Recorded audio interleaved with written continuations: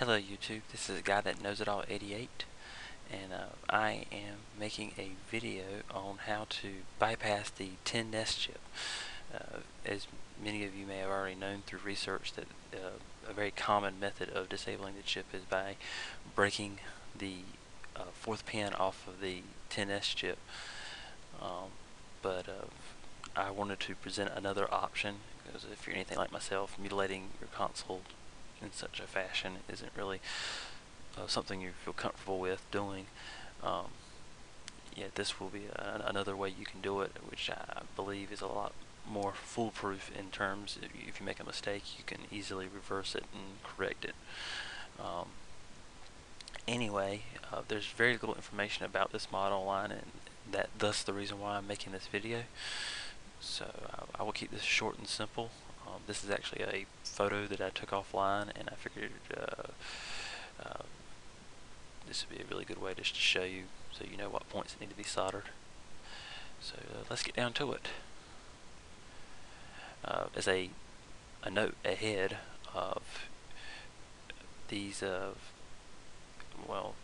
these points that you'll be soldering, you're going to want to add some solder to these points before you actually solder the wires down, to make them better adhere to the board.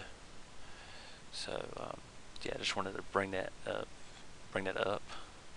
So basically, all you'll be doing is you'll be taking one wire, soldering one end to this point here, and depending on how your motherboard is set up, if it's set up like this, or you have this trace here and this trace here, you'll solder the other end to either of these 2 points, whichever you prefer.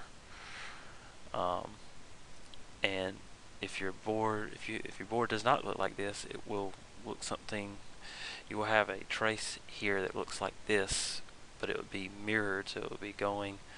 Basically, you won't have these 2 points, and these 3 points here would be connected with a trace. And in that instance, the other end of that wire will be soldered to either any of these 3 points.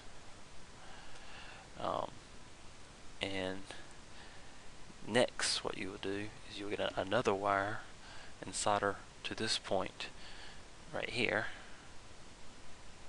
on the board. And in some boards, this point is shifted a little bit to the right. All you need to remember is that it's a part of this trace right here.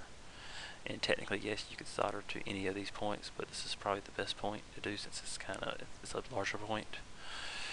And the other end of that wire will be soldered to any of the 3 points on this trace. Once you've done that, it should look something like this, which this is actually a board that I did, and you should have no problems. You should be good to go. Alright, thank you for watching, and as always, feel free to comment.